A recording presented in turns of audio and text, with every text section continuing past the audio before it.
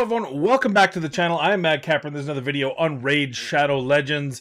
We're going to do a blind look at the live arena changes that have been posted onto YouTube on the Raid Shadow Legends channel. I have not watched them. I've been working for the last couple days out of town. I just got back about an hour and a half ago, we chatted on Chosen's live stream a little bit, and now, as well as, of course, getting work done. But now we're going to do a little video here reacting to the live arena preview. Again, I apologize for my lighting. I'm in the middle of changing some things around in this room, my workspace, as it were. And we're working on it, but it's a work in progress. So it'll be done next week, maybe. But in the meantime, we're going to get a little bit dark here. Also, my hat is downstairs. So we're wearing this one in the meantime. Go crack it. Let's go. We're gonna watch this live preview and of the arena. So let's bring it right up here. Boom. Hello everyone. Welcome to our newest update preview, where we'll be That's not loud enough, is it? Shining a light on one of our most highly anticipated features. Prepare to enter the live arena. As always, let's cover the basics first. Live Arena is a new arena mode where you can engage in real-time PvP battles against other players. While that's incredibly awesome by itself, Live Arena also comes with new quests. I'm putting my money on player 17. I feel like that's a real... New artifact sets, as well as a Great Hall expansion, where you can use special Live Arena crests you earn from winning battles to artifact sets. Let's go back here. Let's go back a second. What are we getting? While that's incredibly awesome by itself, Live Arena also comes with new quests, new quests. Sure. New artifact sets, as well as a Great Hall expansion, where you... The Great Hall expansion gives us something to do with the Great Hall. I think they're going to allow us convert. Is that how that worked for the new art? Anyway, you can use special Live Arena crests you earn from winning battles to unlock additional bonuses. I know. I'm excited too. See? I called it. I told you player 17 was going to beat Blumen. You'll unlock Live Arena once you reach level 50. And can we talk?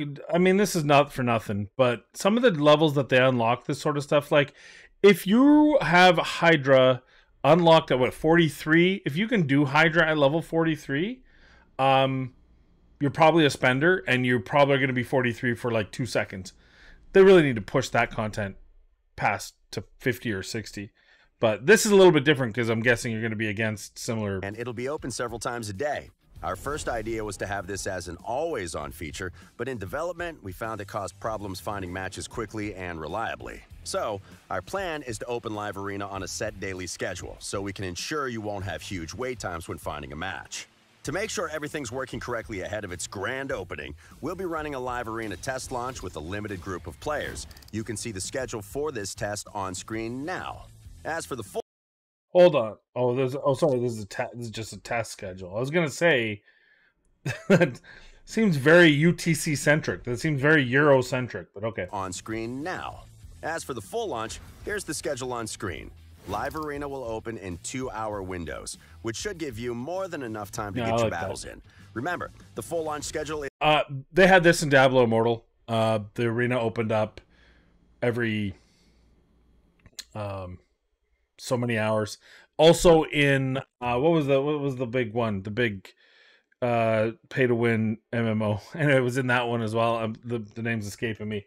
That makes sense, right? Because you want to get as many people involved as possible to get the best breadth of opponent. You don't want to play the same opponent 100 times. So if you make everyone go in these little windows, then you'll have it's more concentrated. It's subject to change, and we'll of course let you know if and when it does. Enough talk. How do I start fighting? Like Classic or Tag Arena, initiating a Live Arena battle costs a Live Arena token. You can have a maximum of 5. You got 5, so 5 battles a day? 5 at any given time, and you can purchase a refill with gems if you run out. Each new refill will cost more than the last one, though both the refill price and your default Live Arena tokens reset each day at midnight UTC. So your tokens are burning a hole in your pocket. Let's get to the juicy PvP fun. Once you hit the Find Opponent button, The game will find a worthy combatant of a similar skill level within your current live arena tier. To make matchmaking as fair as possible, Okay. Public service announcement. Don't bitch. Don't. This is going to take time.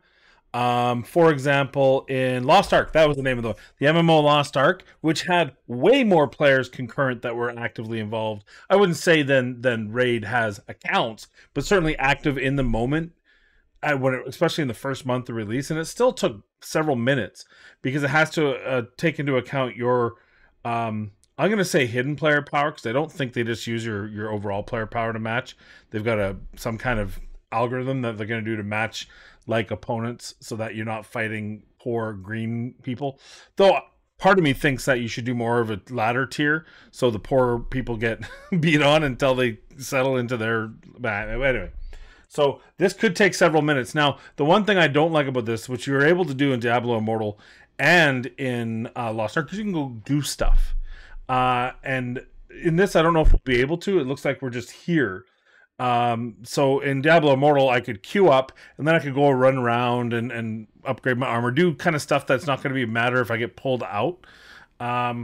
So obviously they're not doing that. It's a little bit harder to do it in this style of game. matches are found based on... But if they could, so I could at least go back to my screen and do basic stuff. I couldn't go into another mode, but I could maybe play on the Forge or upgrade artifacts or sell or, that sort of thing. I think that would be better on both your average and most recent performance data. Once you're matched with a suitable opponent, you're on to the first phase of battle. This is where you pick your champions and where the mind games truly begin. A coin flip decides who picks first, and then each player takes a turn picking champions from their roster. Both players go back and forth until they both have a team of 5. Then each player gets to ban a single champion from the... I think it'd be cooler if they had ban phases closer to League of Legends and or Dota. In captain's matches where you could actually have ban phases, but maybe that's a bit much. I just thought it was fun if you could pick 2, ban 1, pick 3, ban 1, or something like that, but whatever. The opposing team. That means that champion won't be taking part in the battle, bringing teams down to 4. In bronze and silver tiers, you can use duplicate champions. Once you hit gold, though, all champion picks must be unique across both teams. That means... That's it. So bronze, silver, you can use dupes. After that, you can't, which makes sense. Because I would just put in double Hedgie if I wanted to use Hedgie, or I could put in triple or double anyone just to make sure that go ahead and ban me. But here's the key in bronze and silver, as I just in the moment, if I see someone put in a double Duchess to goad me into banning Duchess, I won't have your 2 Duchesses. I'll bring in a double block revive. And then ban your, ban your nuker or something. So there'll be a little bit of gamesmanship in that. I think that dupe should be allowed, period. Because what dupe could possibly, what could that possibly do? So if you're bringing in, say I bring in double Kyokus, right? Or sorry, Yumikos. Or if I bring in a Warlord Yumiko, what's the difference? Or I bring in double Warlord. The tactic I would say is the other team is either, well, I better be faster than them, or, okay, you're going to bring in that double, I'm going to let you have both your Warlords, and I'm going to bring in A1 heroes, champions that can do a lot of damage or get turns off of A1, like Rotos, for example, or Phoenix. So I think not allowing duplicates, I understand why they do it, I'm not opposed to it, but I don't think it really matters. Probably more to the free-to-play mid-game, but the late-game players, I don't think it'll matter that much. No duplicate champions at all. I wonder if I could... You can use all sorts of devious tricks during this phase. Conceal your intended strategy. Pick decoy champions to trick your opponent into banning a champion you weren't going to use. Deliberately pick champions to take them off the table for your opponent. The possibilities are endless. Just be aware that these same tricks are being used against you. Finally, each player selects their team leader. As with all other game modes, the team leader's aura skill will empower the rest of your champions. So, choose carefully.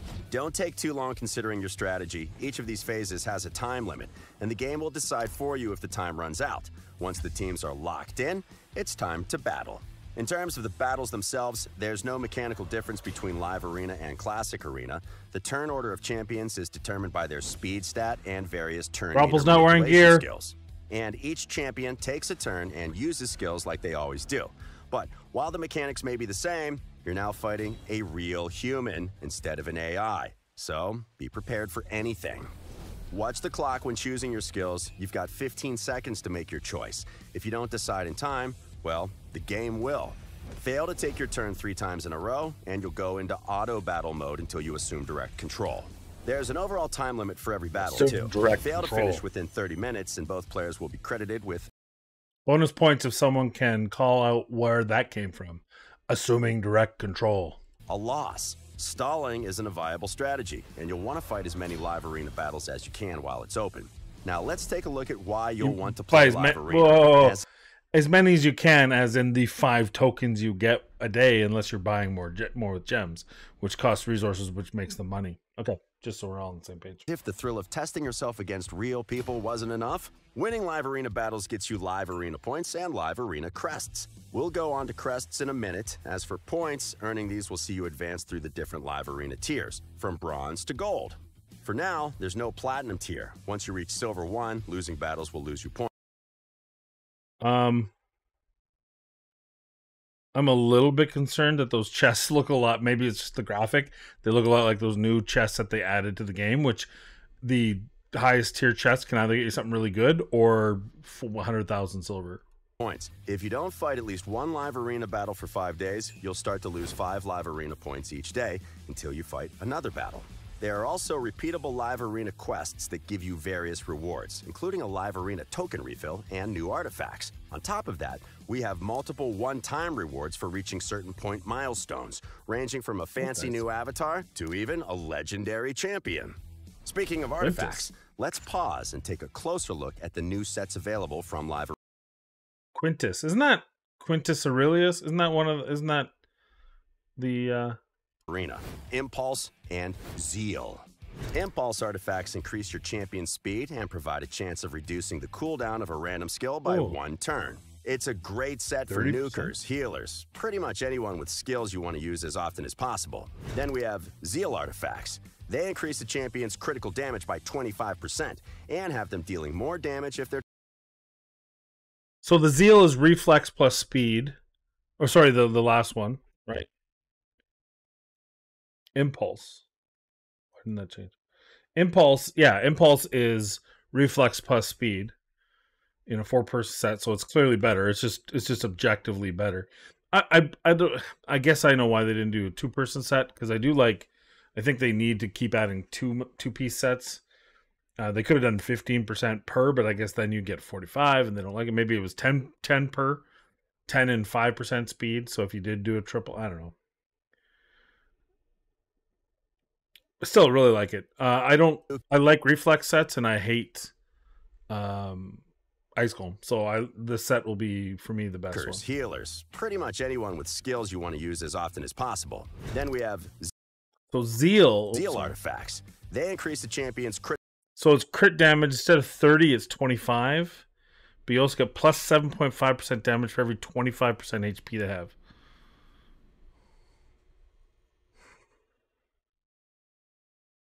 So that's 30% damage at full health.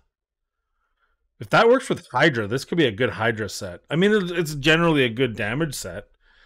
I'm a little bit skeptical. Am I right, or am I calling that out wrong? Because it's a 4-piece set, whereas crit damage you get 20% for 2.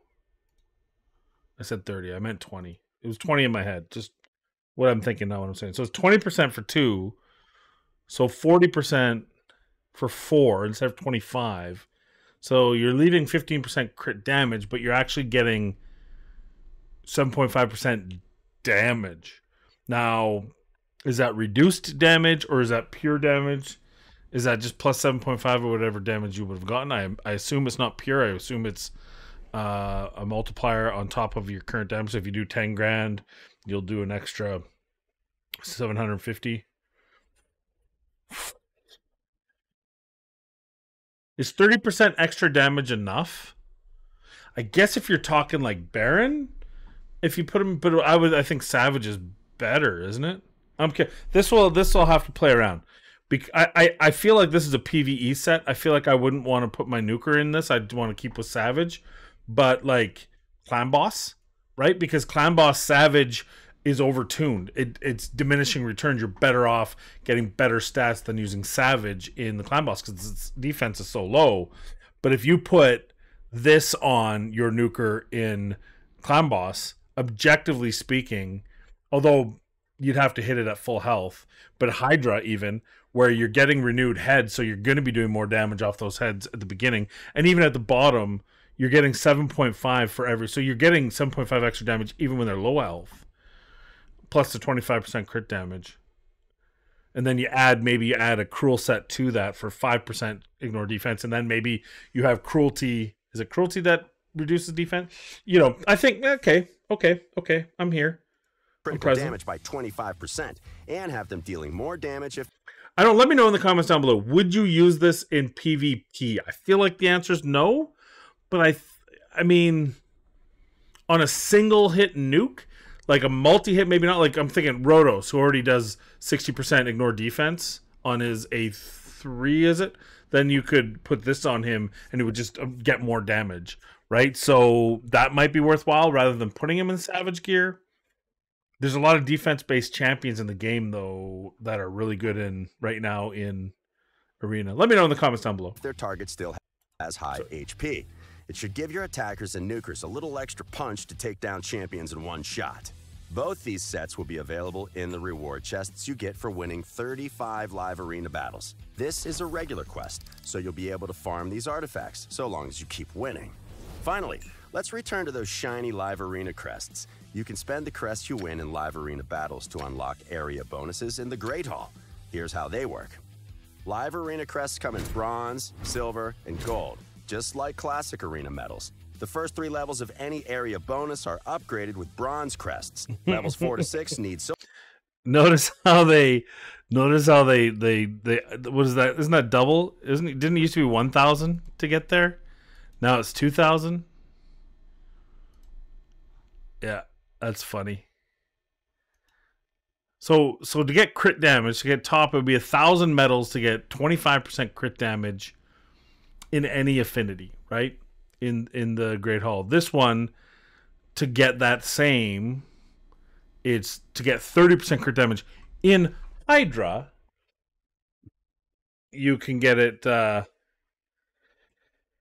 There's PvE content. I like this. I like this. I know that some people are still gonna say, look, people are gonna spend money. They're gonna, the whales be whales, but the whales will always be whales. There's no game in the gacha world where whales won't be whales. So this gives everyone an opportunity to work towards goals, and it gives you objective extra damage. And if you want to do Hydra, say you're free to play. Now, if you're a whale, you're spending on all of this. You're doing it in all the set areas. But if you're Victor Tez, are you going to go right into Demon Lord to set up to do 2.5 billion damage on the clan boss, or Hydra battles if you're odd one, or where are you focusing? Where do you need that help?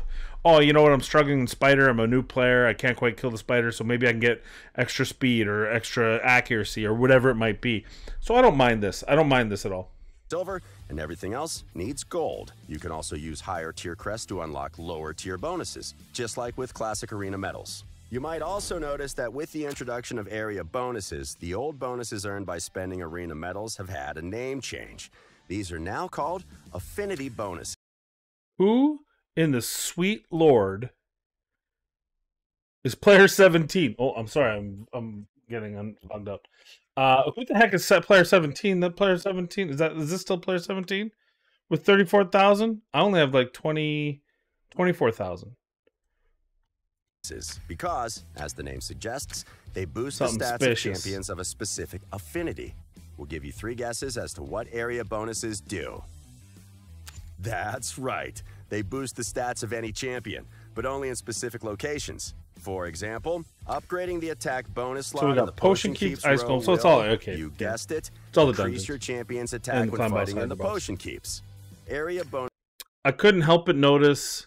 I I couldn't help but notice there's no Iron Twins and there's no Sand Devil. Bonuses will also give you the option to increase your Unless you champion's can go speed, further down. and even give them the ability to ignore a portion of enemy defense. Remember the hard mode dungeons we talked about in the previous What's Next in Raid episode? Area bonuses will be a huge help in farming those locations. And the best thing? Area bonuses apply to a champion's base stat directly, just like affinity bonuses. Add all these bonuses together, and you'll be super strong when fighting in certain locations. Bosses, fear my wrath. Okay, that's all there is to tell about Live Arena for now. We can't wait to see the changes to Raid's PvP scene, and we hope you all have a blast. We want to add a few things in future iterations, so keep an eye. I thought they were going to give us something for our gold level arena medals, affinity medals. I thought they were going to let us convert. Are they going to let us convert them over? They didn't say. Eye on the news too. Until then, hit like and subscribe to keep on top of new videos. Happy raiding. You can't tell me what to do. Okay, well, final thoughts. I think that's a 7-minute, and I did 21, so I talked 3 times as much as he did. That sounds about right. By the way, you can also see what I normally listen to. Look at that Deadwood Jedi. I watch. This is my right-wing conspiracy. I need to get my wheel. I'm surprised. What's his name? Andrew Hayes or something. There, I have a left-wing version of Brett Cooper as well. I watch both of them. You figure if I watch both of them and meld them together, I get good central political information. Tech Tips, Linus Tech Tips, good Canadian boy. Bio games. Yeah, Coffeezilla, very good, very good. Interesting. I'm sure you guys don't care. But anyway, yeah, I mean, it's all in the implementation, right? Like, it looks good. I like that they're doing it 5 times. They're giving you that kind of window in order to play. It makes sense why they're doing it, and I 100% behind it. I like the Great Hall. I know, again, the Great Hall doesn't do anything for the arena, which this does. So I think having the extra in content in the game, the clan bosses and dungeons, except for Twin Fortress and Sand Devil, which is a little bit curious they didn't do that. And of course, this will be whatever the accessories will be. Interesting that they chose not to include those two. Like, do we really need potion dungeon bonuses? Like, these are the easiest content other than maybe Minotaur in this whole area. Why would we want bonuses there? We need the bonus in Sand Devil. We need the bonus in Arcane Keep, not the potion dungeons. So that seems a little bit weird, but whatever. I mean, who cares? So I don't think there's anything imbalanced there. Like, most people have hard mode ready to go. Like, I have my stage 10 hard mode, Spider Den stage 10 hard mode, Dragon. I haven't really farmed it since, but I do have a hard mode. I think mine's a little bit slower than that now. Fire Knight, I've gotten to, I think, 9. I think I'm at stage 8. 8 minutes. I manualed it while during a stream. So yeah, maybe this will help here get some extra speed to get past this content. So I like that, all that. There's nothing I don't like about it. I think it'll be interesting to see the implementation. Will I be fighting the same people all the time? How bad will it spread out? And how quickly will it fan out where you end up? Like, my worry is that people in the bronze, silver won't be. It's not they'll be there not because they're earlier players, it's because they're inactive players. So you'll have someone like me at 20 million player power who just isn't active in it, and then so they're fighting in silver 2, and they're absolutely destroying these poor saps who are new at the game, and they're trying to progress, and they've just made it to silver 2. Then suddenly they have some jerk like me come in and dominate just because I'm lazy, right? Like, I worry a bit about that. I don't like that you can buy the tokens. I think you should be able to earn an extra refill, and that's it. And I only say that because I don't want, I don't have to face Smiley 30 times in the arena. And that's the other thing is, I suspect there'll be enough in the gold tiers of the high-end players that there will be variants, but because we all play in different time zones, I'm curious as to what that'll look like. Will it be more advantageous to play in the morning? Are the Euro players easier or harder? Is it midday when it's say midday here and early morning there? Is that going to be the best time? Because both European and North American, it's kind of not the optimal time. Will weekends be harder? Will weekdays be easier? Like that, I'm interested in all that. Um, and did it feel? I feel like it was the latter. In that I didn't see there a reset, which I hope there's no reset. That'd be nice because it's a ladder match, and if you don't play for a while, you start dropping, and then you can get back up. I like that idea. I like it being hey, when you win 35 times, you get a chest. But I'm a little bit worried about that because if I win 35 times and I'm in gold, I get the gold chest. If I'm in silver and I win 34 of those into gold and the 35th wins in gold, what do I get? Do I not get either because now I'm reset to one of the new chests, or do I get the old chest? But wait a minute, I just want one in gold. There's some things that I want to see, but overall, I think it's going to be a fun implementation, and I think it's an added piece to the game. My one actual criticism based on not having played it, but I see based on their mechanic is, I don't want to have to come into here. Like sometimes in Battlegrounds in Diablo Immortal, you'd wait for 5-8 minutes, right? And I don't want to have to go into here and just stare at this screen for 8 minutes when I could be over doing other stuff, right? Like I could be, clear up my market and get into the forge, build forge things, and then maybe I want to work on an I built them champion, so I can come down here and work on my I built them champion. Like for example, the champion that's very likely to be next in the I built them so you don't have to series, perhaps Skimfos. Like I can do those sort of things. So it would be nice to do non-area content while I'm waiting. I would rather it have like live arena pops up and you see where clan versus clan live arena is there. I wish I could just clan it, queue it, exit, and it goes in the background and I can do other stuff. But other than that, I'm really excited. What about you? Are you excited? Let me know in the comments down below. And of course, as always, be kind, be safe, and we'll see you in the next video.